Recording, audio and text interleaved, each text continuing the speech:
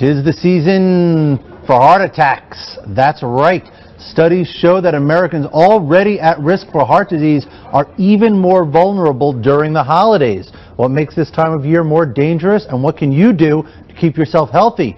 Joining us now is New York Cardiac Diagnostic Center Director Stephen Reisman. Welcome, Doctor. Good morning. Tell me about, and I had not heard of this before, holiday heart syndrome. Tell me about this. Well, holiday heart syndrome is an entity described about 25 years ago, and what was noticed was that people during the holidays, frequently, many of them would have very rapid heartbeat, palpitations, and would seek attention. And what it appears to be is during the holiday season, with an excessive amount of alcohol ingestion, this can cause what's called tachyarrhythmias, or very rapid heartbeat, frequently atrial fibrillation. And if somebody experiences something like this, they should immediately seek attention in an urgent care center, an emergency room, get an EKG, and it's usually benign. It usually resolves spontaneously. It's usually not fatal, but it's important that you seek attention and diagnose it.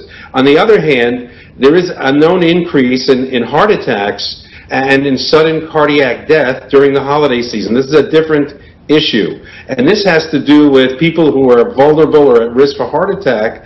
They can get a ruptured plaque, and some of the things that we think cause it are cold weather and shoveling snow, vigorous exercise, and people may not seek attention as quickly if they have chest pain because they're away on vacation. So that's a different situation than the holiday heart syndrome. Yeah. Now, is this, I mean, I know especially here in New York this year, we had a couple of snowstorms before the holidays. Everybody kind of got thrown off kilter a little bit, it seemed like. And a lot of people I talked to said, oh my God, I'm not, are you ready for Christmas? No, I'm not. Is this just a seasonal thing? Or is this really about people who are already vulnerable and it's just being ramped up during the season? In other words, I mean, do generally healthy people find the stress of the holidays overwhelming them physically? Well, to have an acute heart attack, you have to have a certain vulnerability, and you have to have a plaque build up in your arteries. In our office, we frequently test for that with stress testing and various testing to see if you're at risk. But what happens in the holiday season, we think, and it happens also like in Los Angeles where there isn't cold weather, is that people tend to eat too much.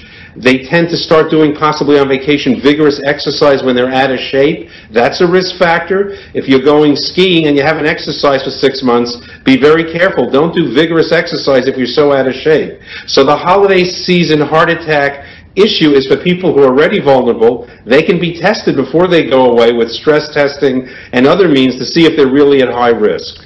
Okay, and what's your advice to people during the holidays? When should they start thinking about this, actually, is the first thing? Well, they should start thinking about this before they go on vacation. They should, if they have a family history, if they have one of the standard risk factors, such as high cholesterol, high blood pressure, diabetes, if they're a smoker, if they have a family history of heart disease, they should get checked out, preferably by a cardiologist, to see if there's somebody who has an increased risk. The other things that can trigger an event are psychological factors such as anger, depression, and there are physical things, as I mentioned, vigorous physical exercise, and don't delay seeking attention. If somebody has jaw pain, chest pain, they're on vacation, don't say I'm going to wait till next week when I get back. Immediately check it out, because when somebody starts experiencing chest pain that's heart related, time is a critical issue. Within 2, 3, 4 hours you should get checked out. Well, all right, Dr. Reisman, New York Cardiac Diagnostic Center. Thanks for joining us. Thank you.